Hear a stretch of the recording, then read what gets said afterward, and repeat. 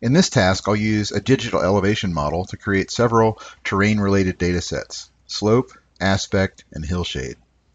These elevation-derived datasets can be really useful in site selection analyses and other terrain-related spatial analyses.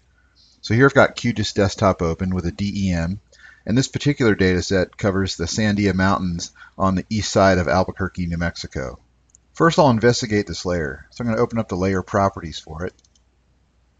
And I'll go to the General tab, and I can see that it's in a UTM coordinate system, zone 13, nat 83, and UTM has XY coordinate values in meters. Next, I'll switch to the Metadata tab. I'm going to scroll down here, and I can see that it has a pixel size of 10 by 10, meaning each pixel represents 10 by 10 meters on the ground. Now I'll switch to the Style tab. And for me, the minimum and max values range from 1841 to 3094. And by default, the load min max value setting is cumulative count cut, and the accuracy is set to estimate. I'm going to switch this to min max and the accuracy to actual and click load. And now I'll get the actual range from min to max from 1775 to 3255. The elevation values of a DEM are typically either in feet or meters. The Sandia Mountain Range reaches an elevation of 10,678 feet above sea level. Therefore, I can deduce that these elevation units are in meters, not feet. Before working with DEMs, it's important to understand what the X, Y, and Z values are in. Here, all three are in meters. So now I'm going to use the raster terrain analysis plugin to create the three elevation-related data sets. I'm going to close the layer properties. And I've already enabled the raster terrain analysis plugin, and it's found on the raster menu under terrain analysis. First, I'll create a hillshade image. I'll open the hillshade tool. And hillshades are really useful for creating nice maps of an area. They give you a sense of the terrain. So my elevation layer is going to be the DEM. I'm going to choose an output format, a Verdas Imagine image. And I'll click Browse and navigate to my Lab folder. And I'll name this hillshade.img. Click Save. I'm going to keep the defaults for the azimuth and the vertical angle of the sun.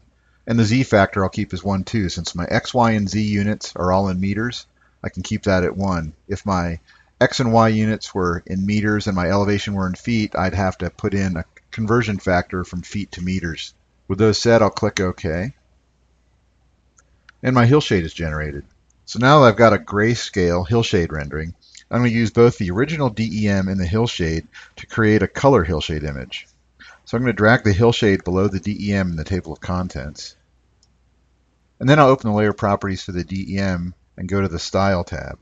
I'm going to change the render type to a single band pseudo color, change the color ramp to BRBG, and I'll change the load min max values to min max and accuracy to actual, and click load, and finally click classify.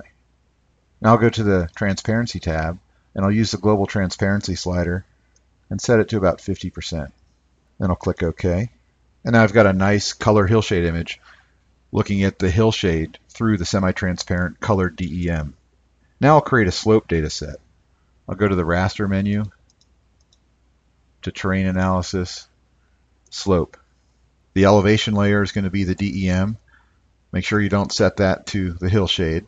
And I'll click the Browse button to browse. And I'll call this slope.img. Click Save. And click OK. This raster shows the steepest areas in white and the flattest terrain in black.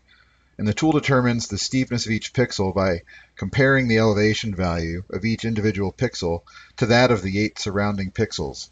The slope values are degrees of slope. And finally, I'll create an aspect data set. I'll go back to the raster menu, terrain analysis, aspect. Again, I'll use a DEM as the elevation layer. Click Browse, save this as aspect.img, and click OK. Aspect measures which cardinal direction the terrain in each pixel is facing, north facing versus south facing, etc.